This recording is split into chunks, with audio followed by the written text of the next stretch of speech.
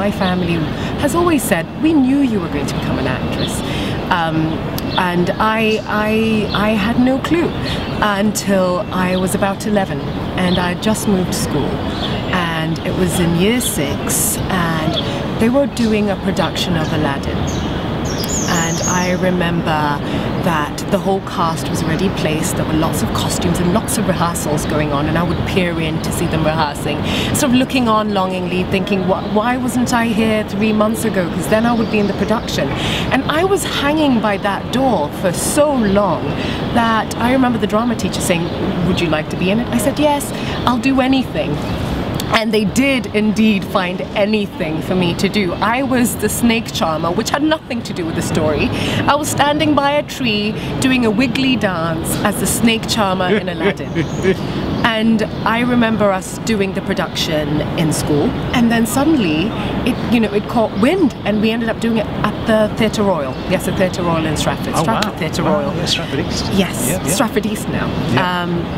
And yes, I was on stage and I thought, this is fantastic. Oh gosh, I've died and gone to heaven. And I absolutely loved it, and that was the start of that.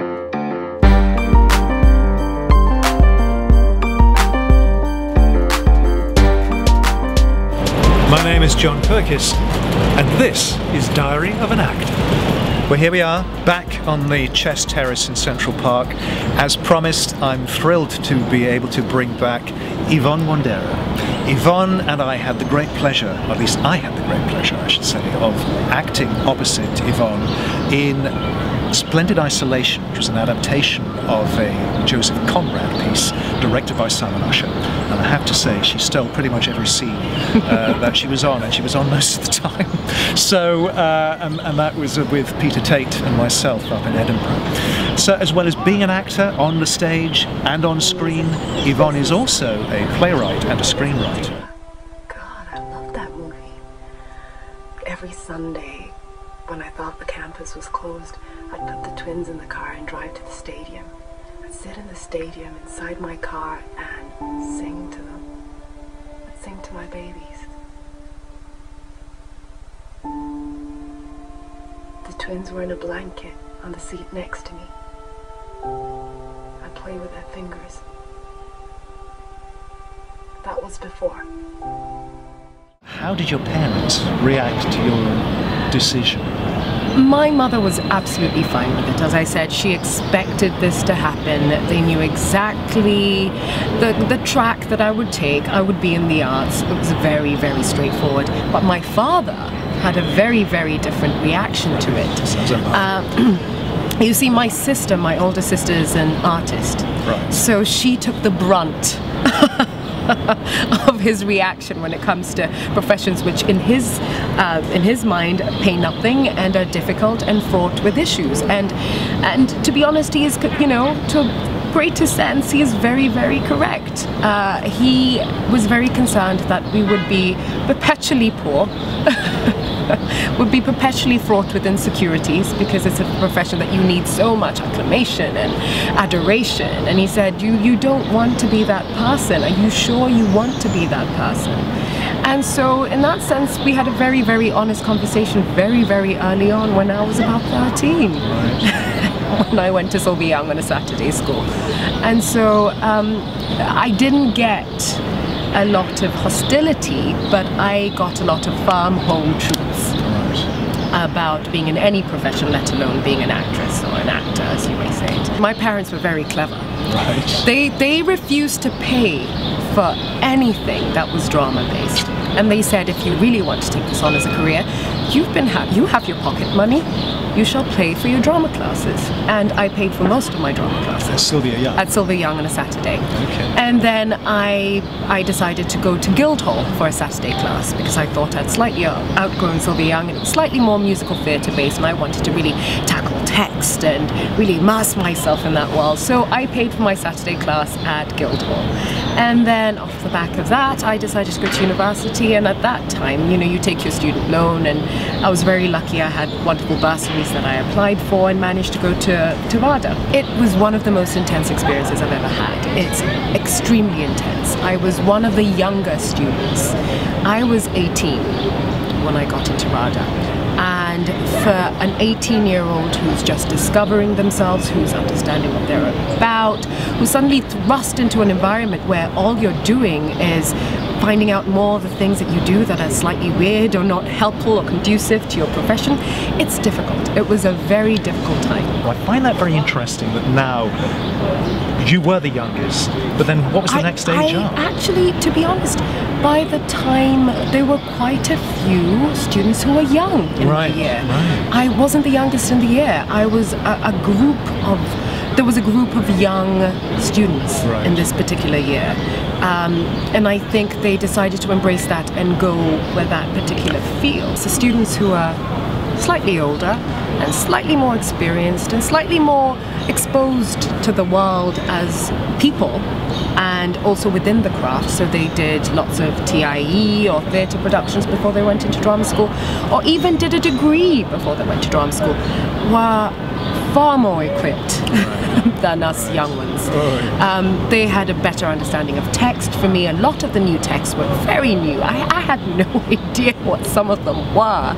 And then suddenly you're thrust into being in an environment where you have to perform at a very high level. It was the fundamental base of everything I know as an actor. Let's put talent aside. To be able to work in the industry and to handle the workload of being a working actor in TV today, you need a strong skill base. You need a set of tools that you can call upon at any moment to work in this industry and have the longevity. And drama school completely cements that in every single way. With regards to coaching and courses, I absolutely agree that it's best for some people to take on courses. But I think fundamentally, for most, they should consider drama school because it cements everything, and it's in a condensed 3 years where you get a good foundation. You end up finding out a lot about yourself, and you end up owning your performances, which is crucial in the working world. I think relying on a coach in the long run makes you slightly unaware of what you're doing. You become slightly removed from your performance, and you rely on someone to sort of vet you and to say, yes, you did well, yes, you didn't do, or no, that's not, no. And you need to start at some point becoming an actor and being very aware of what you project. But so once you graduate, what would your advice be? I mean, what happened there then for you once you graduated? Was it theatre for you, or did you go into film work immediately? Suddenly, the best thing about a drama school as well is you end up navigating the agents.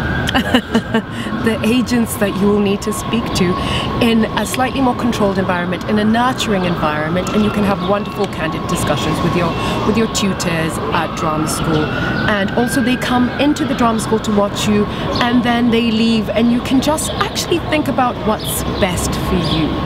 And also most of us had an agent before we left, which is something that is so difficult to acquire in any circumstance. If you're doing a course here and there, the likelihood is you won't necessarily get all the agents coming to one building to watch every single actor, and also in productions that are catered towards making you look your best. So would you agree that theatre is a great way to cut your teeth? Oh, it's fantastic. Yeah. It's fantastic. The one thing that it does that I feel I prize above everything else is it grounds you. It makes you very aware of your being.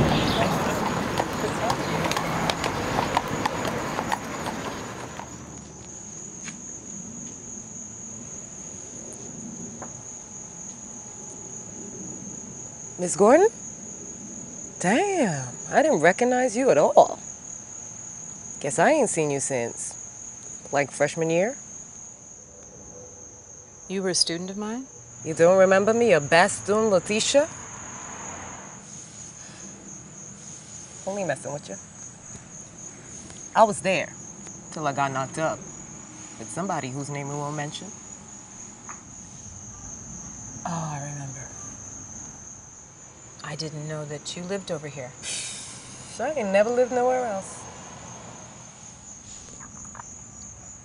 You did something different with your hair, right? Oh. Girl. Well, J-Lo teaching English. Ow! Social media has taken over everything in many wonderful ways and in some not so wonderful ways. Today, you don't need to be in a theatre to be performing. Today, you don't need to be in a TV production. Today, you don't need to be in a film to be seen. You could have a YouTube channel. You could have a very present and active Vine that suddenly makes you very popular, and suddenly executives will be hounding you to do your own comedy sketch on some network. Today, understanding how to utilize social media is crucial. That is a concern for me, that celebrity and fame is becoming more of a draw for youngsters to get into our industry rather than the pure passion and joy for words and for performance. It's frightening. Yes, you're very right with your concerns about social media. However, I feel that regardless of whether one becomes an overnight sensation through social media, that isn't necessarily going to prove to be your credit when it comes to longevity within the career. It's a very long career, and I wish that that's the one piece of advice that I now... Yes, please, I'd love to convey a piece of advice that you wish you'd known before you'd entered. It's a long career. It's a very long career. You could peak, you could be the star at the age of 21, and then suddenly you're completely irrelevant by the time you're 25. Or suddenly you could be chugging along, doing odd bits here and there in theatre and TV, and then suddenly you're a star at 58. It's such an odd career. There is no clear path that one has to follow. It's so specific to who you are and your skill set and how you look, and it's a long career, and it's all okay. That's the thing. I think I wish I was told this much earlier, that it's okay when you're not working. It's actually okay when you are too. It's okay when you are or when you're not. And the other thing I want to ask you is being here in America as opposed to being in the UK. As an actor in the UK, I felt the grass is greener over in the US. Look how many star names there are that are British, and they all seem to be the leads in TV shows and films. They are taking over Hollywood. How wonderful this is. I could be one of them. Right. And rightfully so, yes, you could. But what I didn't think about was the fact that most of those actors were A-list actors anyway. They're already cast from the UK and were shipped over to do a production here, and didn't have to come into the mainstream huddle, as a good friend of mine called it, where you're there as number 159 on a slate that a casting director submits to a producer who doesn't even watch the full slate, probably gets bored halfway through, and most times they sort of send it back to the casting director and say, pick your top 10, and most likely you're not part of the top 10 because one, your social media isn't as That's the shocker. You've not got enough Twitter followers. Yes, you don't have enough Twitter followers. How do they sell you, regardless of how wonderful you are? How do they sell you to this executive who knows you can find lots of wonderful, talented actors, but you need that extra edge? Clearly, the market isn't as developed in the UK. There isn't as many roles that you're seen for in the UK. So even though you're one of 15, that particular casting could come 6 months down the year when you haven't been seen for anything for months. And so the grass is always greener. And I think it's best to have a very clear plan, and to think of oneself as an actor of the world, and to be malleable, and to be realistic, and to understand that it's a long career. Again, thank you so much. Lots of wonderful nuggets there. It's been which a pleasure. I hope you will find useful as you push your way through to making it in this industry. My name is John Pirkis, and we look forward to seeing you at the next episode of Diary of an Actor.